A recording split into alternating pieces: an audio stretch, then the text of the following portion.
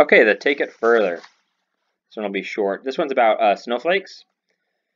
So although snowflakes have a variety of structures, they all freeze in the same process. And as air temperature cools, tiny droplets of water freeze and form ice crystals.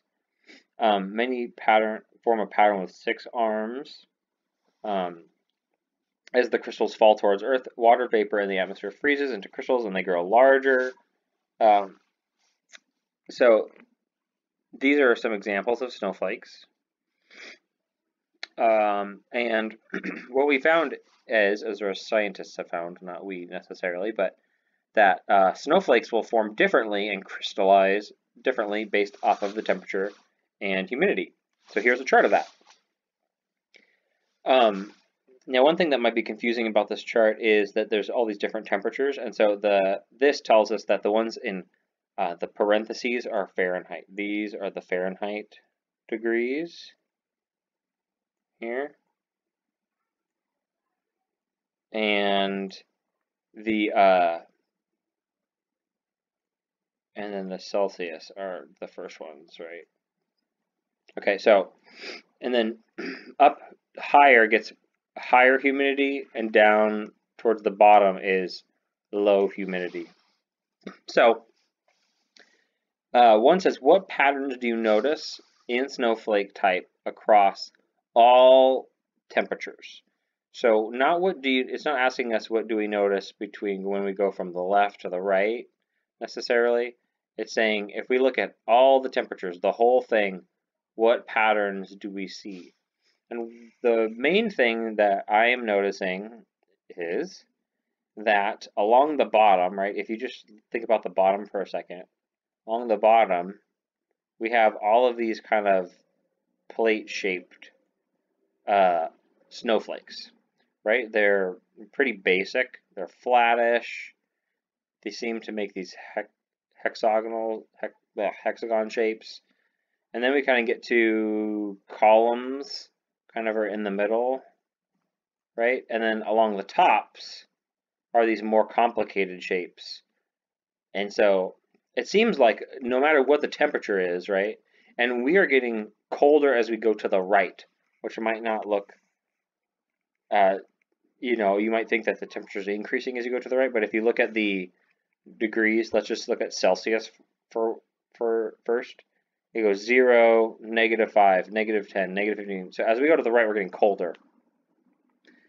But that doesn't really change the shapes of them too much, because no matter what the temperature is, right? If you go from up down, right, up at the top you have these complicated shapes, right? These dendrites, these stellar plates, kind of like the ones you see in these pictures up here. And then down lower, where there's low humidity, they are making these more basic plates. So it seems like humidity is the thing that more affects kind of how they form. So needles form between 10 and -5 degrees. So here's needles right here. And those are forming between -5 and 10 degrees in this range. And even though the Celsius numbers range include negative numbers and the Fahrenheit includes positive numbers, they represent the same below freezing temperatures. So remember that even though, say let me erase all this junk for a second. Okay, so even though we have like this temperature right here, the Celsius is -15 and the Fahrenheit is 5 degrees. This is just saying even though Celsius is negative and the Fahrenheit is positive, right? These are two totally different scales. They mean the same exact temperature. They just measure temperatures differently using different numbers. So still real cold. And what weather conditions might bring snow that's good for building a snow fort? So I said, and I can actually look this up, so I could be totally wrong. So you can look this up and argue about it more if you want. But just looking at this, because I wanted to answer this without looking this up and just kind of answering it like you might, right? So, what weather conditions might bring snow that's good for building a snow fort?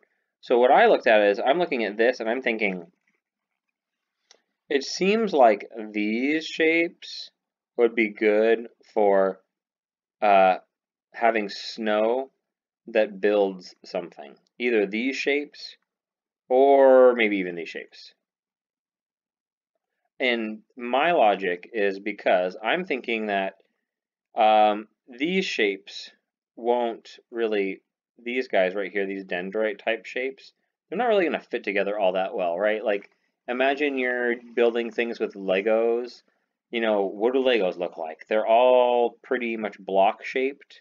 They're all kind of similar. And so that makes me think of the needles and these columns and these prisms, you know, these columns and these plate type of shapes. So I would say, so I said between 5 and 10 degrees, because one thing that I noticed was that during those temperatures, it looks like everything is pretty much these types of similar shapes, so they would stack together pretty well.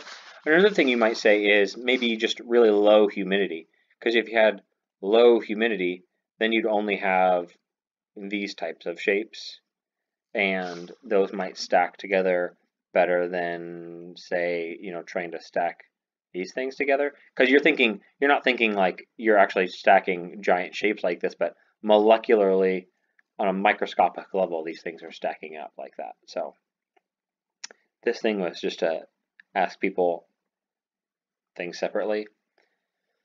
And you know, I'll do the obviously I'll do the self check as part of this one too. So make sure your claim fully explains how the storm suddenly occurred. So this is going back to this original city in Utah. So I said that the storm most likely occurred because of low pressure systems.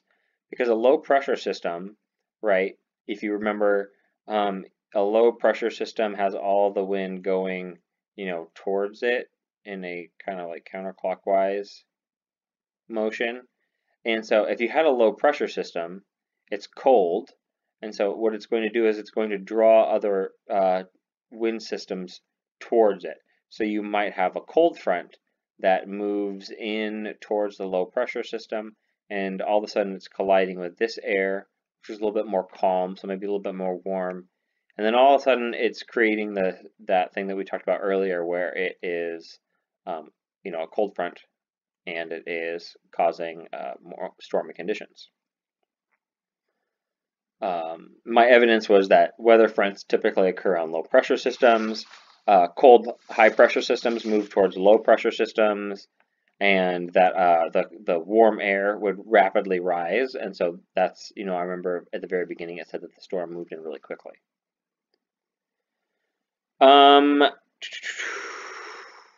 Okay, difference in pressure causes wind to blow across landscapes. Pressure is what causes wind. I would say that this storm front was formed when a cold air mass pushed up warm air masses. What types of weather do we notice near low pressure areas? Precipitation. All these colors mean rain and snow. So there's precipitation happening. There's not dry weather, and it's not heat waves. It's not hot. The distance between the isobars near high pressure areas. So they're saying how, see, like these low pressure areas, they're all really close together, all these isobars, the black circles. Then you get to the high pressure system and they're more spread out. There's a lot more space. That means that the wind is calmer. There's a greater, it's really measuring pressure differences, right?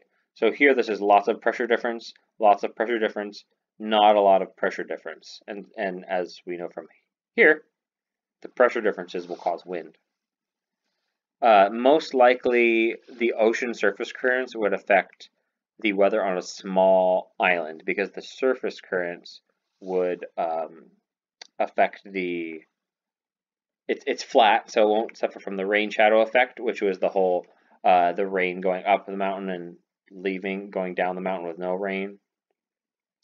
And because it's the ocean is all surrounded by it, would be controlling all the wind around the island. What is true about factors that influence weather? Precipitation depends on air temperature. So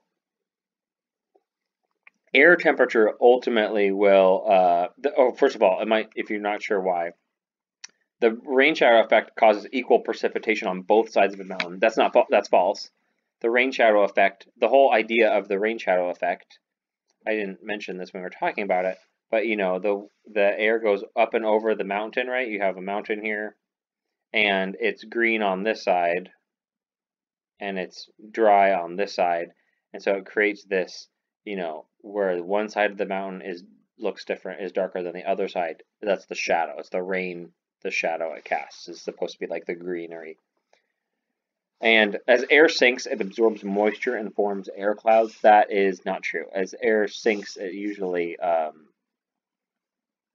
it does not form. It usually when it rises, it's forming rain clouds because it's becoming the temperature is dropping. So precipitation depends on air temperature. So if it's way high up in the atmosphere, if it's warmer, it might condense and rain. But if it is cold, then it would snow, or if it's really cold, it could freeze more quickly into ice and hail, something like that. And these are longer explanations, but I'm not going to talk about all. I'm not going to go through these because you can see these in the key and read through them. And I explained all of these things earlier, so it's just rephrasing things from earlier in your own words. But you can see what I wrote if you want. And that's it.